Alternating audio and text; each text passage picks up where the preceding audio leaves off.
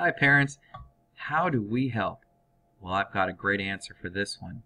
Let's work on writing. In writing, I've already introduced you to the digital writing journals of the children. Now on these writing journals, although you will not be able to edit from home what they wrote, you will be able to add an additional story, which you're welcome to do that. This is a writing journal for both school and home.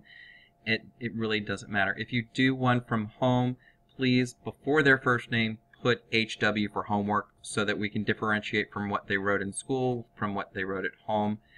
That'll be helpful for when we go to edit. With this, you can discuss what they are writing. You can get a real fresh glimpse on a daily basis of what their skill is. You know, your children will step up, I'm sure, when they find out, oh wow, you're interested in my journal, you're actually reading it. That's fantastic. I'm going to write something to impress you, and I'm going to make sure that I have all my capitals letters in there, and I'm not going to have a lowercase I when I say I. This can be a great dialogue for you, and it's real time. Actually, when they're typing on it, if you are on at the same time, most likely you'll be able to see them adding letter for letter because of the real-time connection to the internet with this. We're usually typing between 8:45 and 9:15, so if you're ever curious, you can stop by and peek there. Okay, now for practicing at home.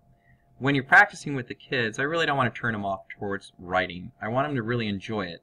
So rather than approach it from a panicked parent point of view, oh my gosh, you don't know how to do something, let's approach it with a more positive approach. And let me show you how simple you can do that. You would just click on your child's journal. If you double click on the white space, they can add another entry. Now, if you wanted to work with something that they wrote already, what you do is you just click on it one time and it will bring you to this view. Simply just highlight that. You're going to right click and select copy, then go over to Word and you can hit paste. Now that you have it in here, it is in a document that the children can edit. So you can tell your children that you want them to edit what they did that day.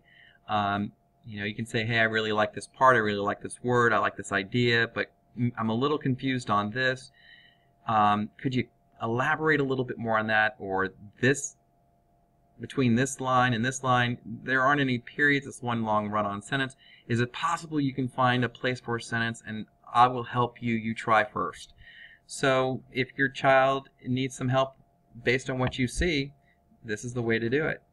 Now, let's say that you're at work and you're taking a 5-minute break and you've already seen what they've written, you've copied and pasted it into a document, and you have a lunch break. Well, if you want to step it up a notch and make it even more step back from it, you can go to Insert right up here and a comment. So you see that of it right here now. Let's say I wanted a you know, some part of this was confusing. I would just highlight a part that I thought was confusing. I highlight it and I hit comment, and then I can write, this part is confusing. And then once I go ahead and click out of that, I can say, alright, you know, let's say this is a part that, can you say this a different way? Or another suggestion, you know, this word's misspelled, could you find out this? Ask some questions about what did you mean by that. So I would highlight another section and then I can put the comment button again, and it's like, can you say this more clearly?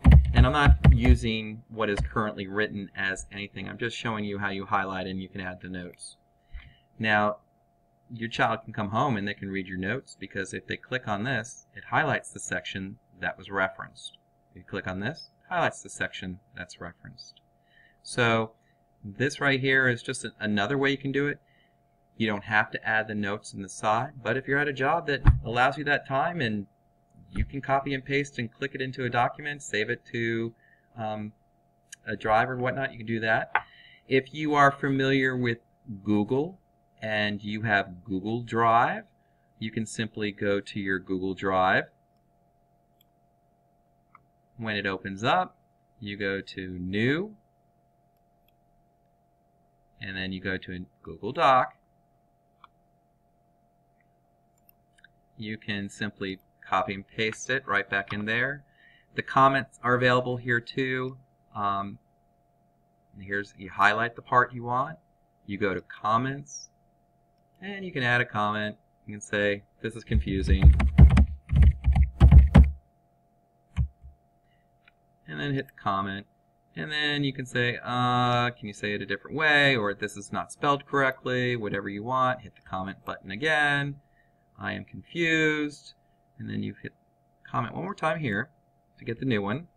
I am confused. Can you fix? And you just hit comment and it goes right there.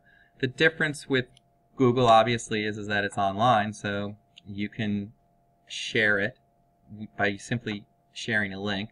And when the children are finished with it, they can click on it, it'll highlight it a little bit more. But when they're finished with it, they can actually hit this resolve button, meaning, oh, I fixed it. I fixed it. Now, if you forgot what your suggestion was that you told them to fix, go up here to the editing mode. Go back up to the comment above the editing mode, and then you can reopen this so it shows up below. And when you reopen it, you can see it once again down here. So, two different ways, same thing. This is just an online version, so if you didn't have a jump drive to save this to, you could always use this if you're using Google Drive. Just another way, but it's a feature that's still available. Do you need to put a fancy comment in like that? No.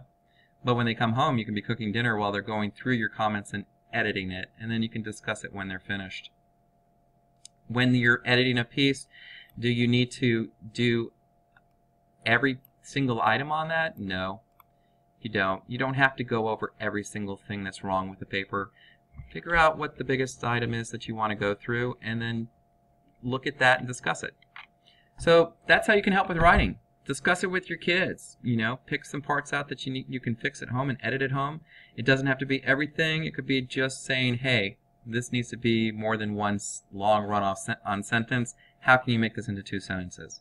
Find something that you can go ahead and work with and make it fun.